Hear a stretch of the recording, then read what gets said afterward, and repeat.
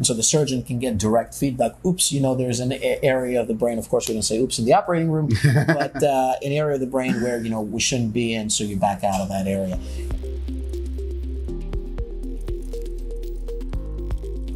All right, what is this? An episode of ER. Yeah, it looks like brain surgery, right? I never watched the show.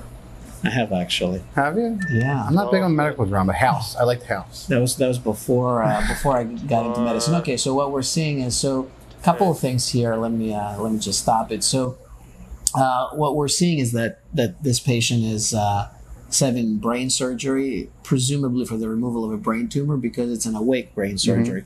So he's awake, and there is a neurology team on one side that's showing him pictures and trying to keep him naming objects while the surgeon is stimulating on the brain side. This is not an uncommon way to remove tumors that are close to an area of the brain that's functional, and we want to see a response. Now, it's mostly happening in cases where you have speech involved, because of course speech is no good way to electrically map when a patient is asleep.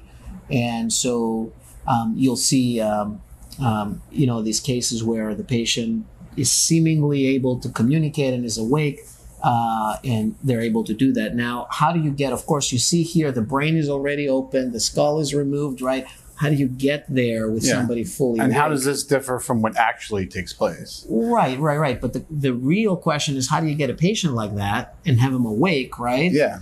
And under anesthesia. And do surgery, of course, drill the skull and all that. So the key is to understand that you don't get to this point of testing with the patient fully awake the whole time. So what happens is you put the patient into a more deeper state of anesthesia without necessarily using a breathing tube. Oh, okay.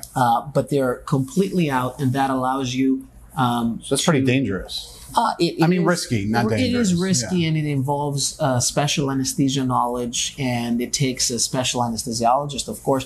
But what's key here is that when there comes time to do the mapping, you need to have the patient immersed from whatever anesthesia they're on. So you really need to be a skilled anesthesiologist, because otherwise the whole team will be sitting there, the patient fully asleep, waiting for the patient to wake up. And so everything needs to be timed perfectly. You need to be doing a lot of these procedures. And right off the bat, a thing that I noticed here is that the patient seems to have a breathing tube through their nose. That really wouldn't be the case if you have a breathing tube through your nose. That breathing tube has to go in down through the trachea. So nasal intubation doesn't mean that you still are able to talk. Most of the times this goes through your vocal cords into your lungs, and therefore you wouldn't be able to talk. Yeah, so you'd be choking on the tube. Correct. So this is not really realistic, but I appreciate the sentiment and the effort here. I guess they did a good job of, they just started with the brain's already open. Right. Here we are. We're doing the testing. So they skip the gore details, of course. Yeah. And so what they're doing is they're showing him images of animals and or objects, I would say, in this case an elephant, and you see the physician, what he's doing is he's indicating with his finger when to stimulate and when to hold stimulation. And you see they're talking about how many milliamps they're stimulating with, and I'm going to stop it right here.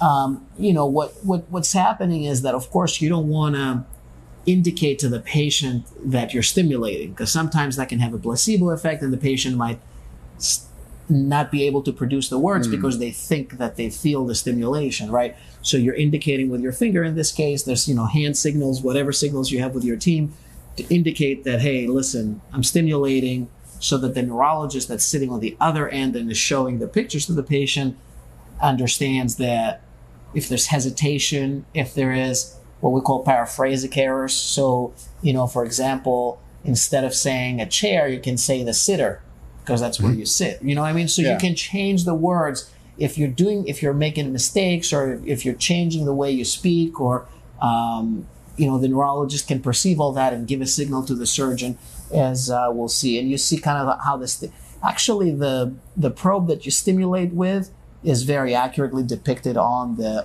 screen.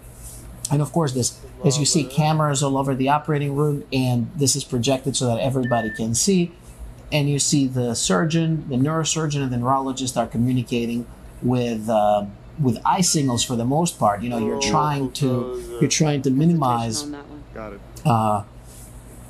a verbal communication, because of course you don't want the patient to understand.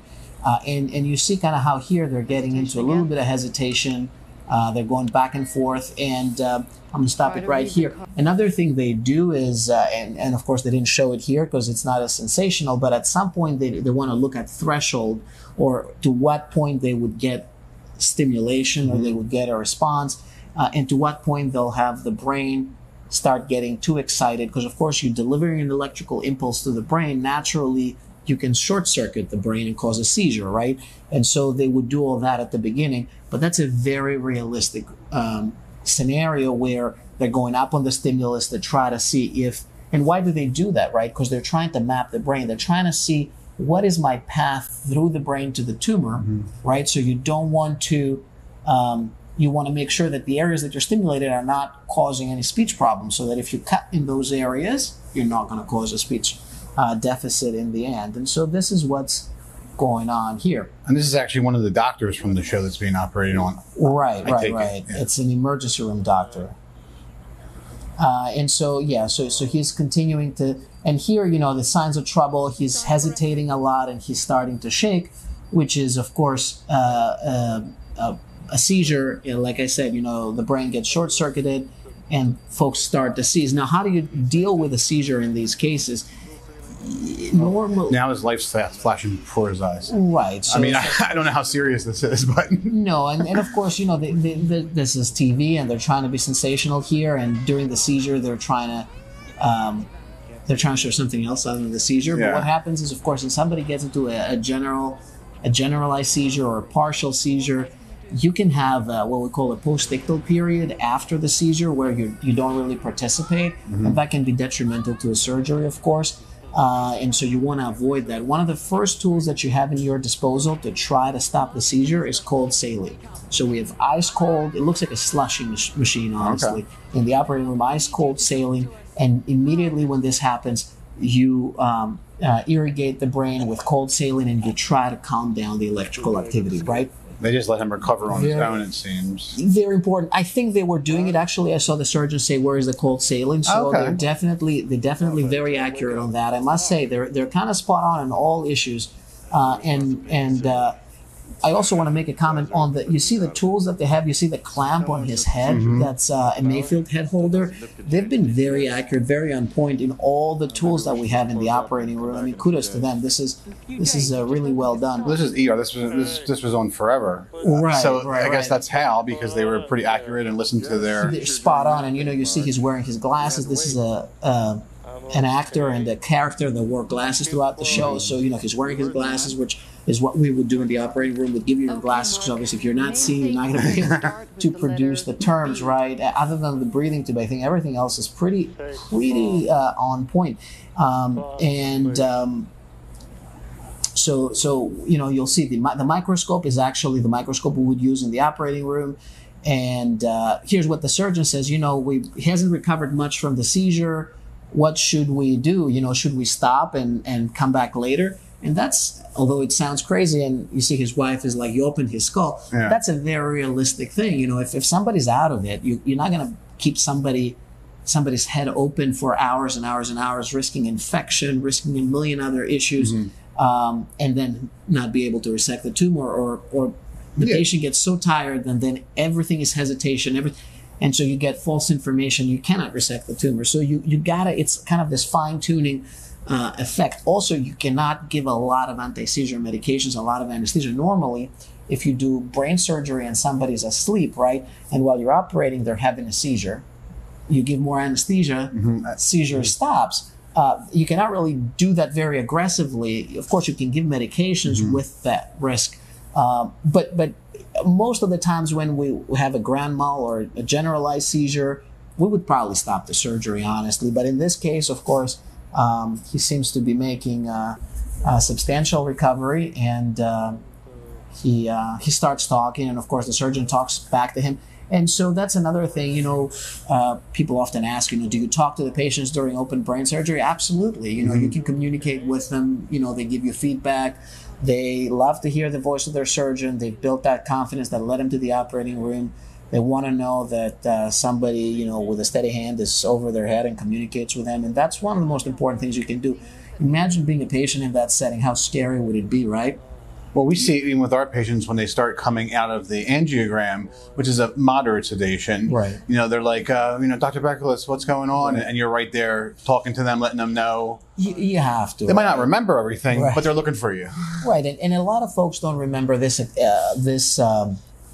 experience, right, when they're having awake brain surgery. Anesthesia is pretty good. Yeah, because, you know, they're able to communicate, they're able to do stuff, but often they might not remember much of what happened during the procedure.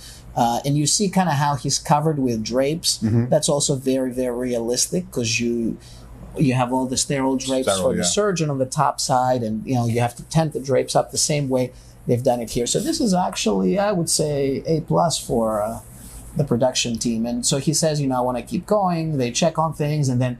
So how realistic is that, where you're just taking the patients like, okay, he wants to keep doing it, let's do it? Yeah, I mean, you know, you can actually ask them if they're tired, and it's not so much that they're saying let's keep going. It's the fact that they're fluent the way they're talking, which is important for them. You know, they need to be fluent. They need to be able to do these tests. Because as you'll see, kind of let me restart it, as you'll see what's going on here is that begin with B. The neurologist is asking him to say words that start with the letter B. Mm-hmm. And of course, that allows the patient to constantly talk, right, and think of these words, while the surgeon, you see, has a retractor and a bipolar, very accurate, and they're removing the brain tumor there. And so, you know, when you do these maneuvers on the brain, so you did the mapping initially, you found your corridor into the brain, then you proceed to take the tumor out while the patient keeps talking. So how would you be able to remove the tumor? Because we just see them pull it right out. Right. How do you get to that point that we didn't see? So you saw he's holding what we call a bipolar on one hand, which is cautery, and that allows him to burn the tissue around the tumor to prevent bleeding from that tissue. And also he's using a retractor to develop the plane where the tumor is and eventually take it out. It's typically a suction tool and a bipolar to able to parse out the tumor from the normal brain. And since you have the mapping, sometimes you get to map also while you're operating, because you get deeper into the brain. Of course, you map the surface before, but then you get to go deeper into the brain and you get to map again and continue that process. But certainly very important for the patient during the resection to be constantly talking, and that's why they're switching from images to, say, words that begin with the letter B, so that there's no interruption. And so the surgeon can get direct feedback. Oops, you know, there's an area of the brain. Of course, we don't say oops in the operating room, but an area of the brain where, you know, we shouldn't be in, so you back out of that area. And so all in all, I'd say great video, you know, great representation, very respectful, of course, to the patient and everything else, on a topic that's a lot of patients are fascinated with. Honestly, a very challenging surgery, not because of the technical aspect of the surgery, but more so of managing the patient's emotions, having multiple teams in the operating room, having that ability to communicate and get information on the fly. Very challenging from an anesthesia perspective. So, you know, from a surgical perspective, it's the same as a sleep. It's not that different, but really, really challenging, and great job bringing it on TV and kind of demonstrating how that function works. And very, very accurate with the electrophysiology, neurology, the operating room equipment. I'd say A+. Oh, good job. All right.